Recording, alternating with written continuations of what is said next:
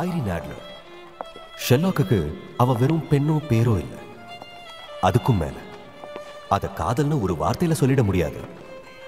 அவர் இந்த காதல் பாசம் இது எல்லாத்துலயும் தடம் புரள்ற ஆள் இல்லை. ஆனா ஐரின் ஆட்லருக்கு மட்டும் அவர் மனசுல எப்பவும் ஒரு தனி இடம் இருக்கு. அவ பேரை கேட்ட உடனே ஷெர்லாக் ஒரு வித்தியாசமான ஆளா மாறிடுவார். ஷெர்லாக் எதையுமே ஷார்ப்பா சிந்திக்கிறவரா, போலீஸால கண்டுபிடிக்க முடியாத பல மர்மங்களோட விடைய தன்னோட புத்திசாலித்தனத்தால அசால்ட்டா கண்டுபிடிச்சு எல்லாரையும் ஆச்சரியப்பட வச்சிருவார். சமீபத்துல ட்ரெப்பாஃப் கொலையில இருந்த மர்மம் அவரோட திறமையால தான் வெளியில தெரிஞ்சது.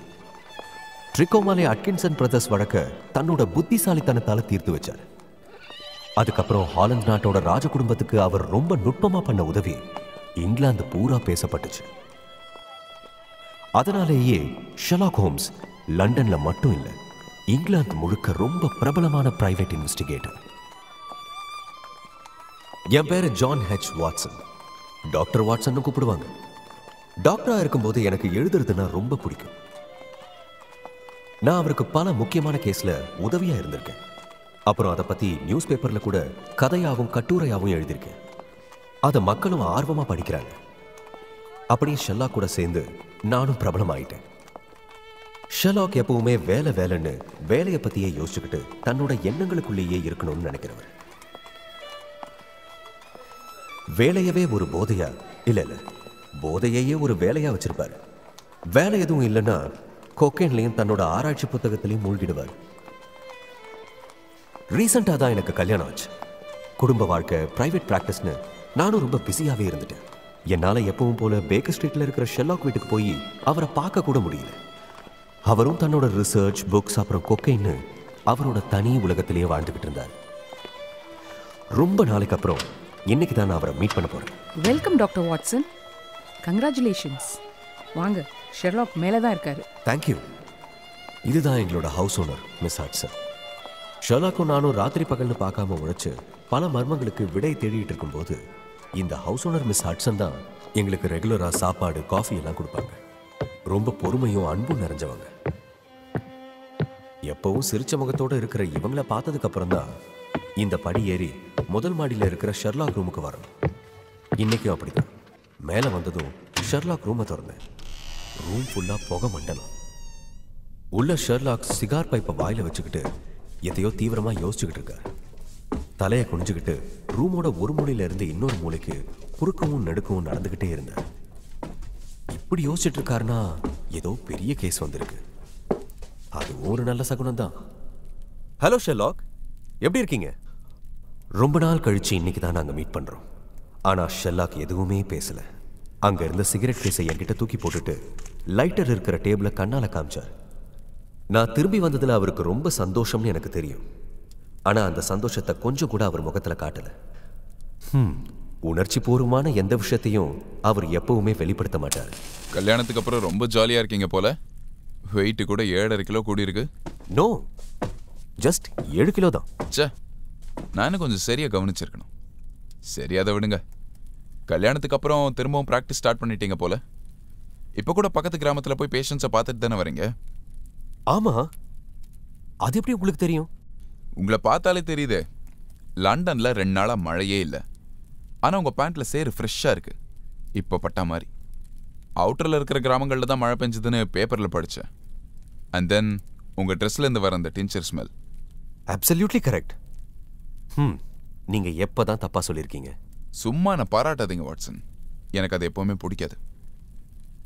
இந்த சின்ன சின்ன விஷயம் எல்லாம் எப்படி உங்க கண்ணுக்கு மட்டும் தெரியுது ஷெர்லாக்? ஏன்னா நான் எதையும் சும்மா பார்க்கறது மட்டும் இல்லை, அப்சர்வும் பண்றேன். அப்படின்னா இப்ப மேல எப்படி வந்தீங்கன்னு சொல்லுங்க. படியில தான். வேற எப்படி? நீங்க இந்த படியில எத்தனை தடவை வந்திருக்கீங்க? அந்த படிக்கட்டுல மொத்தம் எவ்வளவு படி இருக்குன்னு சொல்லுங்க பாப்போம். என்ன ஷெர்லாக், வரும்போது படி எல்லாமா எண்ணிக்கிட்டு இருப்பாங்க? எக்ஸாக்ட்லி. அதுதான் பார்க்கறதுக்கும் கவனிக்கிறதுக்கும் உள்ள வித்தியாசம். மொத்தம் 17 படியா? இந்தாங்க, இந்த லெட்டரை படிங்க. லெட்டரா? அட, இன்னைக்கு தான் எழுதியிருக்காங்க. இன்று இரவு 8 மணிக்கு உங்களை சந்திக்க ஒருவர் வருவார். ஒரு முக்கியமான விஷயத்துக்கு உங்கள் உதவி நாடி வருகிறார். நீங்கள் ஐரோப்பாவில் உள்ள ராஜ குடும்பத்திற்கு செய்த உதவியை கண்டதும் அவருக்கு உங்கள் மீதுள்ள நம்பிக்கை மேலும் அதிகமானது. இந்த விஷயத்தை நீங்கள் ரொம்ப ரகசியமாக வைத்திருப்பீர்கள் என்று நம்புகிறோம். உங்களை தெரிந்த அத்தனை பேரும் அதை உறுதி செய்தார்கள். இன்று இரவு அவர் உங்களை காண வருகிறார். நீங்கள் உங்கள் வீட்டிலேயே இருக்கவும். அவர் முகமூடி அணிந்திருந்தால் மன்னித்துக் கொள்ளுங்கள். அவர் அடையாளத்தை ரகசியமாக வைத்திருக்க அவர் எடுத்துள்ள முயற்சி இது. அவ்வளவுதான். நன்றி. என்னது? ஒண்ணுமே புரியலையே. இப்போதைக்கு நம்மகிட்ட இந்த லெட்டர் தவிர வேற எந்த இன்ஃபர்மேஷனும் இல்லை. சரி, இந்த லெட்டர்ல இருந்து உங்களுக்கு வேற என்னென்ன தெரியுது? இந்த லெட்டர் எழுதப்பட்ட பேப்பர் கொஞ்சம் விலை அதிகமான பேப்பர் மாதிரி தான் தெரியுது. ரைட், சரியா சொன்னீங்க. இந்த பேப்பர் இங்கிலாந்துல தயாரிக்கப்பட்டதில்லை. அதை கொஞ்சம் அந்த விளக்கு வெளிச்சத்துக்கு எதிராக வச்சு பாருங்க. ஆமா, இந்த பேப்பர்ல ஒரு வாட்டர் மார்க் இருக்கு. ஜெர்மன் மொழி மாதிரி இருக்கு. கரெக்ட். அந்த பேப்பர்ல அதை வாங்கிய நபரோட இனிஷியலும் அதை தயாரிச்ச கம்பெனியோட பேர் வாட்டர் மார்க்காகவும் இருக்கும். நான் டைரக்டர் எடுத்து பார்த்தேன். இதை தயாரிச்ச கம்பெனி பொஹீமியாவில் இருக்கு. அங்க ஜெர்மன் தான் ஆட்சி மொழி. அதான் அந்த மொழியில வாட்டர் மார்க் போட்டிருக்கு. ஸோ இது வாங்கின ஆளு பொஹீமியாவோட சிட்டிசனாக தான் இருக்கணும். அப்புறம் பெரிய பணக்காரராகவும் இருக்கணும். நிச்சயமா. அவர் பணக்காரரா இல்லாட்டி இந்த மாதிரி விலை உயர்ந்த பேப்பரை வாங்கியிருக்கவும் மாட்டாரு. அப்புறம் ஷெர்லாக் ஹோம்ஸ் கிட்ட இந்த பிரச்சனை அவர் கொண்டும் வந்திருக்க மாட்டார். நாம நினைச்சது சரிதான். இந்த ஜன்னல் வழியா பாருங்க வாட்சன். அவர் குதிரை வண்டியில வந்து இறங்குறார். அதுவும் சாதாரண ஆள் போற குதிரை வண்டி இல்ல வாட்சன், பணக்காரங்க யூஸ் பண்ற சேரியட் வண்டி. ஆமா, சரியா தான் சொன்னீங்க. அவர் படி ஏறுறார். அவர் மேல வர்றதுக்குள்ள நான் கிளம்புறேன். ஹோம்ஸ் சொல்லிக்கிட்டு இருக்கும் போதே அவர் கதவு கிட்ட வந்துட்டார். கமன் சார், உள்ள வாங்க. நான் ஷெர்லாக் ஹோம்ஸை பார்க்க வந்திருக்கேன். நான் ஆல்ரெடி உங்களுக்கு ஒரு லெட்டர் கூட அமைச்சிருந்தேனே. ஆமா, நீங்க கரெக்டான அட்ரஸ்க்கு தான் வந்திருக்கீங்க. ஐ ஆம் ஷெர்லாக் ஹோம்ஸ். வந்தவரை நல்லா கவனிச்சேன். 6 அடிக்கு மேல உயரம், ஆஜானுபாகுவான உடம்பு, கொஞ்சம் அகலமான ஆனா அழகான முகம், யாரையும் முதல் பார்வையிலேயே கவரக்கூடிய தோற்றம். அவர் நெஞ்ச நிமித்தி நிற்கும் போது ஒரு கம்பீரம் இருந்துச்சு. ரொம்ப காஸ்ட்லியான கோட்டு சூட்டும் அதை விட ரொம்ப காஸ்ட்லியான ஓவர் கோட்டும் போட்டிருந்தார். அப்புறம் லெட்டர் சொன்ன மாதிரியே முகமுடியும் போட்டிருந்தார். ப்ளீஸ் உட்காருங்க மிஸ்டர். நீங்க என்ன வான்கிராம்னு கூப்பிடலாம். நான் ஒரு ஜமீன்தார், பொஹீமியாவில இருந்து வரேன். உங்ககிட்ட கொஞ்சம் தனியா பேசணும். வான்கிராம் இப்படி சொல்லிட்டு என்ன பார்த்தார். நானும் சரின்னு வெளியே போறதுக்காக சோஃபாவை விட்டு உடனே எந்திரிச்சேன். அது பரவாயில்ல, அவர் அங்கேயே இருக்கட்டும். நீங்க சொல்ற எல்லாத்தையும் சரியா நோட் பண்றதுக்கு அவர் இங்க இருந்தாகணும். சரி, நீங்க 2 பேரும் நல்லா கவனமா கேட்டுக்கோங்க. இந்த ரூம்ல நம்ம டிஸ்கஸ் பண்ண போற விஷயம் இந்த ரூமை விட்டு வெளில போகக்கூடாது. மீறி போச்சுன்னா அது யூரோப்பியன் சரித்திரத்தையே மாத்திடும். நிச்சயமா அது வெளியில போகாது. நீங்க எங்களை நம்பலாம் சார். ஆமா, நீங்க எங்களை உறுதியா நம்பலாம். ரொம்ப நல்லது. அதை கேட்கறதுக்கு ரொம்பவே சந்தோஷமா இருக்கு. நான் இந்த முகமுடி போட்டிருக்கிறது உங்களுக்கு கொஞ்சம் வித்தியாசமா தெரியலாம். அது என் ஐடென்டிட்டியை ரகசியமா வச்சுக்கிறதுக்காக. நான் இப்ப சொன்ன என் பேர் கூட உண்மையான பேர் இல்லை. எனக்கு தெரியும் இளவரசரே. ஒரு ராஜாவால மட்டும்தான் சரித்திரத்தை பத்தி கவலைப்பட முடியும். ஏன்னா அவங்களால மட்டும்தான் சரித்திரத்தையே மாற்ற முடியும். S, your right. நான் ஒரு ராஜ பரம்பரையை சேர்ந்தவன். அதை உங்ககிட்ட இருந்து மறைச்சிருக்க கூடாதுதான். உங்க முயற்சியை நான் பாராட்டுறேன் வில்லியம் காட்ஸ்ரிச் வான் ஆம்ஸ்ட்ரீன், பொஹீமிய ராஜ குடும்பத்தோட அடுத்த வாரிசு. இன்னும் சரியா சொல்லணும்னா the next king of பொஹீமியா. Wow, நான் சரியான ஆள் கிட்ட தான் வந்திருக்கேன். இந்த விஷயம் காதும் வச்ச மாதிரி ரகசியமா இருக்கணும்னு தான் நானே இங்கே வர வேண்டியதா போச்சு. நான் கொஞ்ச நாளைக்கு ரெஸ்ட் எடுக்க சுவிட்சர்லாந்து போறதா சொல்லிட்டு தான் ஷெர்லாக் ஹோம்ஸை பார்க்க இங்கே லண்டன் வந்திருக்கேன். இந்த ஷெர்லாக் ஹோம்ஸும் நீங்க வந்த விஷயத்தை பத்தி கேட்கறதுக்கு ரொம்பவே ஆர்வமா காத்திருக்கேன். சொல்லுங்க இளவரசரே. எங்க இருந்து எப்படி ஆரம்பிக்கிறது தான் எனக்கு தெரியல. முதல்ல இருந்து ஆரம்பிங்க. 5 வருஷத்துக்கு முன்னாடி ஆரம்பத்தில் ஒரு ஃப்ரெண்ட்ஷிப்பாக தான் நாங்கள் பழக ஆரம்பித்தோம். அவள் ரொம்ப அழகான பொண்ணு. நீங்கள் கூட கேள்விப்பட்டிருப்பீங்க ஐரின் அட்லரை பற்றி. நிச்சயமா, என்னோட டைரியில் கூட அவங்கள பற்றின விவரம் இருக்கும். வாட்சன், என்னோட டைரியை கொஞ்சம் செக் பண்ணுங்களேன். ஹோம்ஸுக்கு ஒரு பழக்கம் உண்டு. எங்கேயாவது ஏதாவது வித்தியாசமாவோ இல்லை புதுசாவோ, ஏன் ஏதாவது செலிபிரிட்டியை பற்றி கேள்விப்படும் போது கூட அதை பற்றி தன்னோட டைரியில் ஆல்பபெட்டிக் ஆர்டரில் எழுதி வைப்பார். அப்படி ஒரு டைரியை தான் நான் புக் ஷெல்ஃபில் இருந்து எடுத்து படிக்க ஆரம்பித்தேன். தோ இங்க இருக்கு. ஐரின் ஆட்லர் அமெரிக்காவில் இருக்கிற நியூ ஜெர்சியில 1858 பிறந்திருக்காங்க. அப்புறம் போலந்துல இருக்கிற ஃபேமஸான இம்பீரியல் ஓப்ரா ஹவுஸ்ல லீட் சிங்கர். இப்போ அங்கிருந்து வந்து லண்டன்ல வாழ்றாங்க. அவங்க அட்ரஸ் கூட இதில் எழுதியிருக்கு. ஐரின் ஆட்லர் ஒரு பிரபலமான பாடகி மட்டும் இல்ல, ரொம்ப அழகான பொண்ணும் கூட. 5 வருஷத்துக்கு முன்னாடி நம்ம இளவரசர் இன்னும் இளமையா இருந்தப்ப அவங்கள சந்திச்சிருக்காரு. அவரோட ஏதோ ஒரு முக்கியமான பொருள் அவங்க கிட்ட இப்பவும் இருக்கு. மேபி அது அவர் கைப்பட எழுதின ஒரு லெட்டரா இருக்கலாம். இன்னும் சரியா சொல்லணும்னா லவ் லெட்டரா கூட இருக்கலாம். இப்போ அது அவருக்கு திரும்ப கிடைச்சாகணும். எக்ஸாக்ட்லி. ஆனா அது எப்படி உங்களுக்கு? நீங்க அவங்கள ரகசியமா கல்யாணம் பண்ணிக்கிட்டீங்களான்னு? இல்ல. பேப்பர்ல ஏதாவது சைன் பண்ணிருக்கீங்களா? வில் பத்திரம் மாதிரி? இல்ல. அப்புறம் எதுக்கு கவலைப்படுறீங்க? அவங்களால தான் எதையுமே ப்ரூவ் பண்ண முடியாது. அவகிட்ட நான் கைப்பட எழுதின சில லெட்டர்ஸ் இருக்கு. உங்களை மாதிரியே எழுதுறதுக்கு 1000 பேர் இருக்காங்க. அதெல்லாம் என்னுடைய லெட்டர் பேட்ல எழுதினது. அதெல்லாம் டூப்ளிகேட் பண்றது ரொம்ப ஈஸியாச்சு.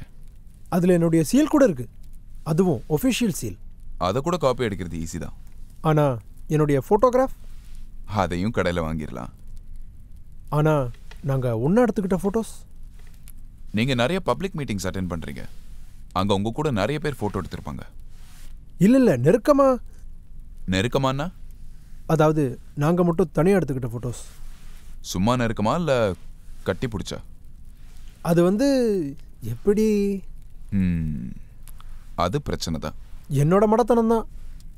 அப்போ இருந்த வயசு கோளாறுல அந்த போட்டோவை திருப்பி அவங்க முயற்சி பண்ணலையா?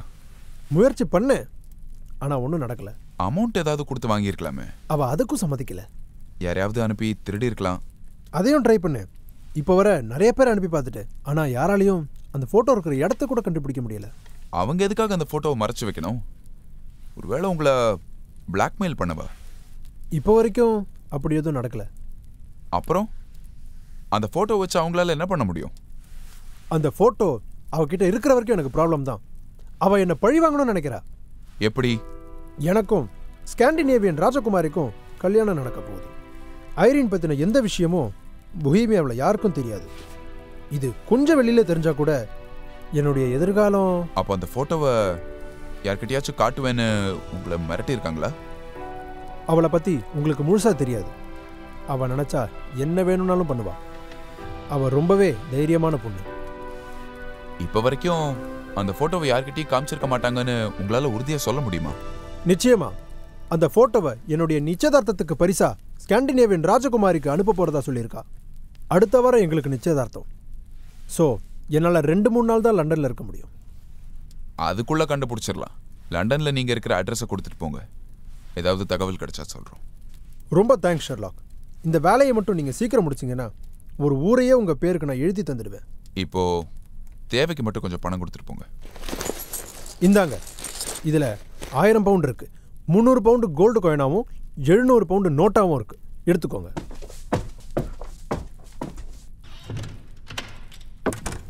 ஷெர்லாக், அட்வான்ஸே இவ்வளவு பணமா? சரி, இந்த கேஸை நம்ம எப்போ ஆரம்பிக்கிறோம்? ஆரம்பிச்சாச்சு வாட்சன். நாளை கரெக்டா 3 மணிக்கு நீங்க இங்க வந்துருங்க. இந்த கேஸை பத்தி நம்ம டிஸ்கஸ் பண்ணலாம். அடுத்த நாள் கரெக்டா 3 மணிக்கு பேக்கர் ஸ்ட்ரீட்ல இருக்கிற ஷெர்லாக் ஹோம்ஸ் வீட்டுக்கு வந்தேன். ஹோம்ஸ் காலையில 8 மணிக்கே வெளியில கிளம்பி போயிட்டாருன்னு ஹவுஸ் ஓனர் மிஸ் ஹட்சன் சொன்னாங்க. நான் ஹால்ல இருந்த சோஃபால உட்காந்து அவர் வர்றதுக்காக வெயிட் பண்ணிக்கிட்டு இருந்தேன். ஷெர்லாக் ஹோம்ஸ் பல கஷ்டமான கேஸுங்களை எல்லாம் ஈஸியா சால்வ் பண்ணியிருக்காரு. அப்படி பார்க்கும்போது இது அவ்வளவு பெரிய விஷயமா எனக்கு தெரியல. ஆனா இது இளவரசர் சம்பந்தப்பட்ட வித்தியாசமான கேஸ். சோ கொஞ்சம் சுவாரஸ்யம் அதிகம். மணி ஒரு 4 இருக்கும். திடீர்னு கதவு திறந்து ஒரு பெரியவர் வீட்டுக்குள்ள வந்தார். யார் சார் நீங்க? நீங்க பாட்டுக்கு வீட்டுக்குள்ள வந்துட்டீங்க. யார் வேணும்? என்ன விஷயம்?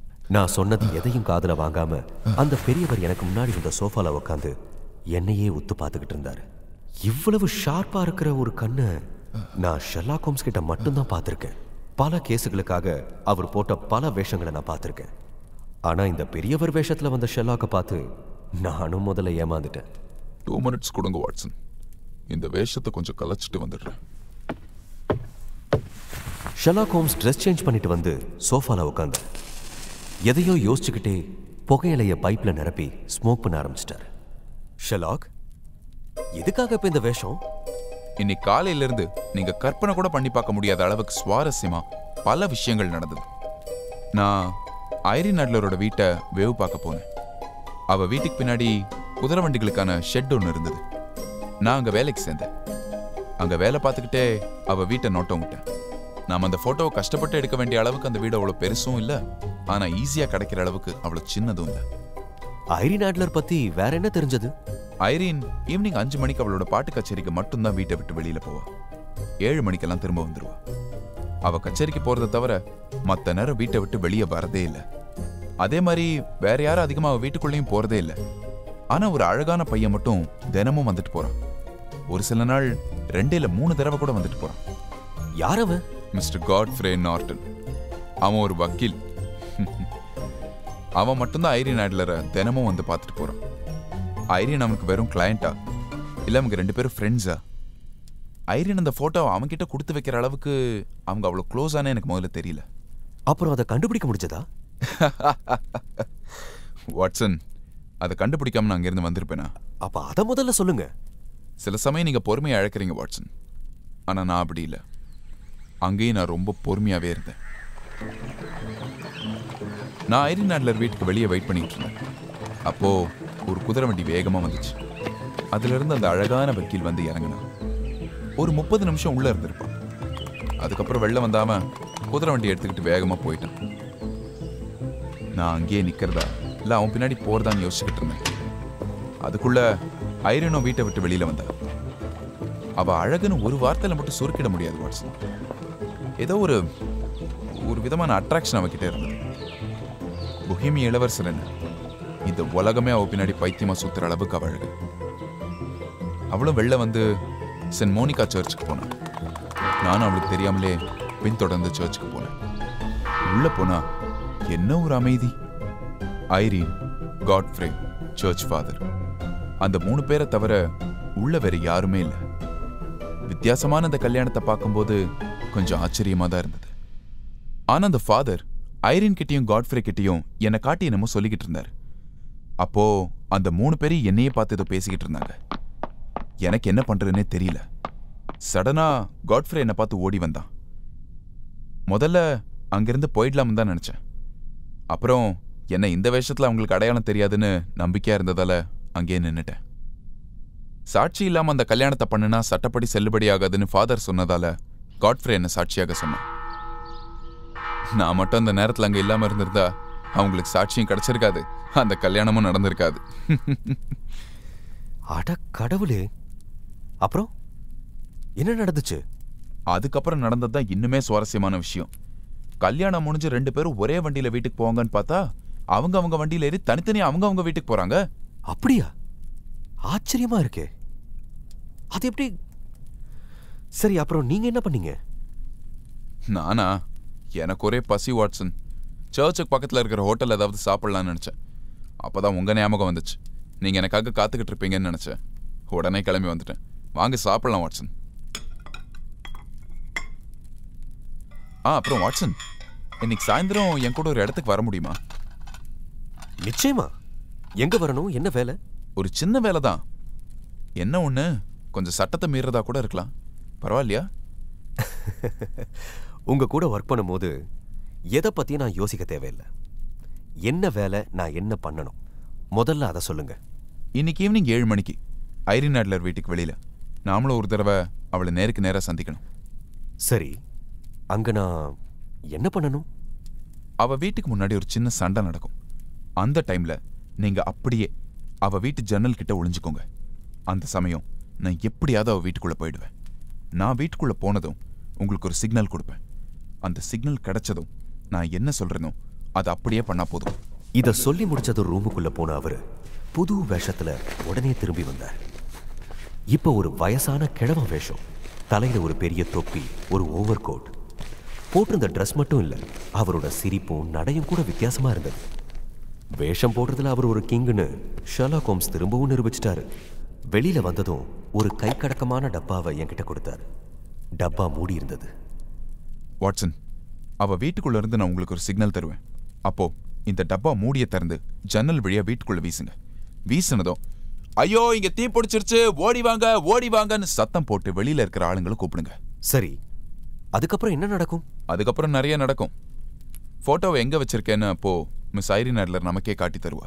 ஷெர்லாக், எப்படி அவளே அது இருக்கிற இடத்த காட்டி தருவா? ஐரின் மாதிரி ஒரு துணிச்சலான பொண்ணு இந்த மாதிரி ரகசியத்தெல்லாம் யார்கிட்டயும் அவ்வளவு ஈஸியா ஷேர் பண்ண மாட்டான். சோ அவ தான் அந்த போட்டோவை எங்கேயோ ரகசியமா வச்சிருக்கணும். யாரா இருந்தாலும் ஏதாவது ஒரு பெரிய பிரச்சனைன்னு வந்துருச்சுன்னா தன்னை காப்பாத்திக்கிற அதே நேரத்துல தனக்கு முக்கியமான எதுவோ அதையும் காப்பாற்ற முயற்சி பண்ணுவாங்க. ஒரு சிலருக்கு அது அவங்களோட குழந்தைங்களா இருக்கலாம், சிலருக்கு அவங்களோட நகைப்பெட்டியா இருக்கலாம். சோ அவளும் அந்த போட்டோவை காப்பாற்ற தான் முயற்சி பண்ணுவான். பார்க்கலாம். எனக்கு சஸ்பென்ஸ் தாங்க முடியல. ஷெர்லாக் ஹோம்ஸ் எப்பவும் எதையும் முழுசா சொல்றதில்ல. கரெக்டா அந்த டைம்ல ஏதாவது ஒன்று பண்ணி நம்மளை ஆச்சரியப்படுத்திடுவாரு. அந்த ஆங்கிள் நம்ம யோசிச்சு கூட பார்த்திருக்க மாட்டோம். அப்படிதான் இப்பவும் நடந்தது. மணி ஒரு 7 இருக்கும். நான் ஐரின் வீட்டுக்கு வெளியே ஒரு செவுத்தோரமா மறைஞ்சிருந்தேன். தண்ணி அடிச்சுட்டு அங்க 2-3 பேர் சண்டை போட்டுக்கிட்டு இருந்தாங்க. என்ன தம்பி இடிச்சிட்டு போற? கண்ணு தெரியலையா? எனக்கு கண்ணு தெரியலங்கற, நீ என்ன குருடனா? நீ பார்த்து நடந்து போயா? என்ன குருடான்னு சொல்ற? நீ மட்டும் இல்லடா, உன் மொத்த குடும்பமும் குருடுதான். கிளம்பியா இங்க இருந்து. ஹலோ டார்லிங், என்னையும் அந்த வண்டியில அப்படியே இஷ்டுக்குன்னு போறது? ஏய் நீ கொஞ்சம் ஒத்து. நீங்க என்னண்டா வாங்க மேடம், நாம போலாம். என்னடா மேடத்தை ட்ரபிள் பண்றீங்க? மேடம் நீங்க இங்க வாங்க, நான் உங்களை கூட்டிட்டு போறேன். ஷெர்லாக் ஹோம்ஸ் வயசான கிழமை வேஷத்துல அங்க வந்தார். ஏய் என்னங்கடா ரவுடித்தனம் பண்றீங்களா? இங்க ஒரு பொண்ணு நிம்மதியா நடந்து கூட போக முடியலையே. அந்த குடிகாரங்களை கண்டுக்காம ஐரின் வேகமா அவ வீட்டை நோக்கி நடந்தா. அங்கிருந்த கூட்டம் இப்ப ஷெர்லாக்க சுத்தி வளைச்சு கிண்டல் பண்ண ஆரம்பிச்சாங்க. நான் கிழவா, யார பார்த்து நீ ரவுடின்னு சொல்ற? என் சட்டையை பிடிக்கிறீங்க, இப்போ எதுக்கு அடிக்க வரீங்க? அப்புறம் சட்டையை பிடிக்காம அடிக்காம என்ன கொஞ்சம் வாங்கிடா. திடீர்னு ஷெர்லாக் ஹோம்ஸ் கூச்சல் போட்டதும் அங்க இருந்தவங்க ஓடிட்டாங்க. அதுக்கு முன்னாடி ஷெர்லாக் சொன்ன மாதிரியே ஐரின் வீட்டு காம்பவுண்டுக்குள்ள ஒரு ஜன்னல் ஓரமா நான் ஒளிஞ்சுக்கிட்டேன். அங்க இருந்து பார்த்தா ஷெர்லாக் ஹோம்ஸ் தலையில ஏதோ ரத்தம் வர மாதிரி இருந்தது. அப்படியே அவர் ஐரின் வீட்டு வாசலுக்கு போய் கதவை தட்டினார். ஐயோ தண்ணி கொடுங்க, தண்ணி தலை சுத்து, கொஞ்சம் தண்ணி. உங்க தலையில பலமா அடிபட்டிருக்கே, ரத்தம் கூட வருது. அடியெல்லாம் பெருசா ஒண்ணும் இல்ல, அதெல்லாம் தானா சரியாயிடும். எனக்கு குடிக்க கொஞ்சம் தண்ணி மட்டும் கொடுங்க, போதும். நீங்க முதல்ல உள்ள வாங்க, உங்க காயத்துக்கு மருந்து போடுறேன். அது பரவாயில்லைங்க, அது பரவாயில்ல. சொன்னா கேளுங்க பெரியவரே, நீங்க கொஞ்சம் உள்ள வாங்க ப்ளீஸ். சரிங்க, நீங்க இவ்வளவு சொல்றதுனால நான் உள்ள வரேன். அவன் யாருங்க அந்த குடிகார பசங்க? ரோட்ல நிம்மதியா நடக்க கூட விட மாட்டாங்க போல. அந்த சோஃபால உட்காருங்க, நான் மருந்து எடுத்துட்டு வரேன். நான் வெளியில இருந்து உள்ள நடக்கிற எல்லாத்தையும் ஜன்னல் வழியா பாத்துக்கிட்டு இருந்தேன். ஐரின் மருந்து எடுக்கிறதுக்காக பக்கத்து ரூமுக்கு போனதும் ஷெர்லாக் மெதுவா ஜன்னலை திறந்து எனக்கு சிக்னல் கொடுத்துட்டு வழியில துடிக்கிற மாதிரி சோஃபால போய் உட்காந்துக்கிட்டாரு. ஐயோ அம்மா, ரொம்ப வலிக்குதே. ஷெர்லாக் சொன்ன மாதிரி நான் அந்த டப்பாவை திறந்து ஜன்னல் வழியா உள்ள வீசிட்டேன். ஒரு சின்ன சத்தத்தோட அந்த டப்பாவில இருந்து வந்த புகை அந்த ரூம் முழுக்க பரவச்சு. ஐயோ, தீ தீ! இந்த வீட்டுக்குள்ள தீ பிடிச்சிருக்கு. அந்த ஜன்னல்ல இருந்து புகையா வருது. ஓடி வாங்க, ஓடி வாங்க! என்னது? இங்க இருந்து புகை வருது. ஐயோ ஐயோ, தீ பிடிச்சிருச்சு, காப்பாத்துங்க. தீ பிடிச்சிருக்கியா? யாரா ஃபயர் இன்ஜின் கூப்பிடுங்க. தீ பிடிச்சி எரியுது. ஐயோ ஓடி வாங்க. தீ பிடிச்சி எரியுது. பத்திக்கிச்சு, ஃபயர் இன்ஜினை கூப்பிடுங்க. வெளியில எல்லாரும் குரல் கொடுக்க ஆரம்பிச்சிட்டாங்க. உள்ள ஐயோ தீ பிடிச்சிருக்குன்னு ஷெர்லாக் ஹோம்ஸ் கத்திக்கிட்டு இருந்தார். பக்கத்து ரூம்ல இருந்து மருந்து எடுத்துட்டு வந்த ஐரின் வெளியே வந்ததும் அந்த ரூம் முழுக்க புகை நிறைஞ்சிருந்ததை பார்த்து ஷாக் ஆயிட்டாங்க. புகை அதிகமா இருந்ததுனால அந்த ரூமுக்குள்ள நடக்கிறது எதுவுமே வெளியில கிளியரா தெரியல. வெளியில வேற ஆளுங்க கூட்டம் சேர ஆரம்பிச்சிட்டாங்க. நான் மெதுவா நடந்து காம்பவுண்டுக்கு வெளியே வந்தேன். அந்த தெருவை தாண்டி ரொம்ப தூரம் நடந்து போயிருந்தேன். பின்னாடி இருந்து ஒரு குரல். என்ன சார், அந்த வீட்டுக்கு நீங்களே தீ வச்சுட்டு தனியா தப்பிச்சு போறீங்களே. ஷெர்லாக், அப்பாடா, நல்ல வேலை. அங்க ஆளுங்க கூட்டம் அதிகமானதுமே பிரச்சனை பெருசாயிடுச்சுன்னு நான் மெதுவா கிளம்பிட்டேன். சரி, அங்க என்னாச்சு? அந்த போட்டோ கிடைச்சதா? வாட்சன், அந்த போட்டோ எனக்கு கிடைக்கல. ஆனா அவ கல்யாணம் முடிஞ்சதுக்கு அப்புறம் அந்த போட்டோ அவ்வளவு முக்கியமானதுன்னு எனக்கு தோணல. ஆனா இப்போ அதை எங்க ஒளிச்சு வச்சிருக்காங்கங்கிற அந்த ரகசிய இடமும் எனக்கு தெரியும். அது எப்படி ஹோம்ஸ் நீங்க கண்டுபிடிச்சீங்க? சொல்றேன் வாட்சன், வாங்க இந்த குதிரை வண்டியில வீட்டுக்கு போலாம். போகும்போது உங்களுக்கு எல்லாமே விவரமா சொல்றேன். வாட்சன், நான் ஆரம்பத்திலேயே உங்ககிட்ட சொன்ன மாதிரி அவளே அந்த போட்டோ இருக்கிற இடத்த காட்டினான். காயத்துக்கு மருந்து எடுத்துக்கிட்டு வந்த ஐரீன் ரூம் பூரா புகை இருக்கிறத பார்த்ததும் தீ பிடிச்சிருக்குன்னு நினைச்சு அந்த போட்டோவை காப்பாத்த அதை வச்சிருந்த இடத்தையும் எனக்கு காட்டி கொடுத்துட்டா. அந்த போட்டோ ஹால்ல இருக்கிற ஹீட்டருக்கு மேல ஒரு பெயிண்டிங் இருக்கு. அதுக்கு பின்னாடி ஒரு சேஃப்டி லாக்கர் இருக்கு. அதுக்குள்ளதான் அந்த போட்டோ இருக்கு. தீ பிடிச்சிருச்சுன்னு நினைச்சு அந்த போட்டோவை காப்பாத்த ஐரீன் அந்த ஓவியத்துக்கு பின்னாடி இருந்த பெட்டியை திறந்தா. நான் அதுக்குள்ள அந்த லாக்கர் நம்பர் கூட நோட் பண்ணி வச்சிட்டேன். அப்போ அவ ஜன்னல் கிட்ட கடந்த அந்த டப்பாவை பார்த்ததும் அந்த டப்பால இருந்து தான் புகை வருதுன்னும் தீ பிடிக்கலன்னு தெரிஞ்சதும் போட்டோவை திரும்ப அந்த பொட்டிக்குள்ளேயே வச்சு பூட்டிட்டா. Fantastic Sherlock. அடுத்து நாம என்ன பண்ண போறோம்? ரொம்ப சிம்பிள். நாளை காலையில பொஹிமியா இளவரசரை கூட்டிக்கிட்டு அவ வீட்டுக்கு போறோம். அவர் முன்னாடி அந்த சேஃப்டி லாக்கரை திறந்து அந்த போட்டோ எடுத்து அவர்கிட்ட கொடுக்குறோம். வாவ், எனக்கு அப்பவே தெரியும் இந்த கேஸை நீங்க ஈஸியா முடிச்சிருவீங்க. ஆனா லைஃப்ல எதுவுமே அவ்வளவு ஈஸி இல்லை. நாங்க 2 பேரும் பேக்கர் ஸ்ட்ரீட் போய் சேர்ந்தோம். வண்டியில இருந்து இறங்கி கதவு திறக்கும் போது யாரோ ஒரு பையன் பின்னாடி வந்து, good night mister Sherlock Holmes. Mister Sherlock, உங்களுக்கு ரசிகர்கள் அதிகமாகிட்டே போறாங்க போல இருக்கு. குட் நைட்லாம் விஷ் பண்றாங்க. ஆமா ஆமா. ஆனா அந்த குரல் எங்கேயோ கேட்ட மாதிரியே இருக்கு. அன்னைக்கு ராத்திரி நான் அங்கேயே தங்கிட்டேன். அடுத்த நாள் பொஹீமியா இளவரசர் வந்ததும் அவர்கிட்ட ஐரின் ஆட்லர் கல்யாணமானதை பத்தி விரிவா சொன்னோம். அதை கேட்டு அவர் முதல்ல ஷாக் ஆனார். அப்புறம் அதுவும் நல்லதுன்னு சொல்லி சமாதானம் ஆயிட்டார். அப்புறம் அவரை கூட்டிட்டு ஐரின் வீட்டுக்கு போனோம். இதுதான் அவளோட வீடு. ரொம்ப நன்றி வாட்சன். இது என்ன மெயின் கேட் திறந்திருக்கு?